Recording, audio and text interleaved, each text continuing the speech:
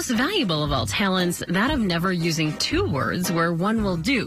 Thomas Jefferson said that, and Germans evidently took it to heart. The country that gives us pretzels and great beer also gives us a lot of really long words like Waldeinsamkeit.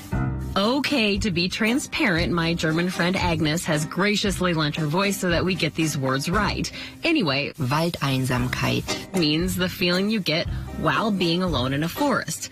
Back to why German words are so long. Germans piece nouns together to create words. When they need a new word, they just piece old words together. That creates some puzzling words like Schadenfreude. That means the feeling of getting pleasure from someone else's misfortune. The first part means harm, the second part means joy, so it literally translates to harm joy, or more practically, the smile you get when you see someone trip and fall.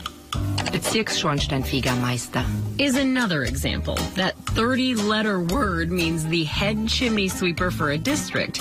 It might look intimidating, but if you know German, it breaks down easily. Bezirk Means district.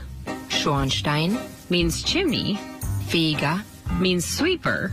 And Meister means master. So district chimney sweeper master, or, the guy in charge of cleaning your neighborhood's chimneys. It might be a bit long-winded, but compounding words is the German way. Maritza Giorgio, Newsy.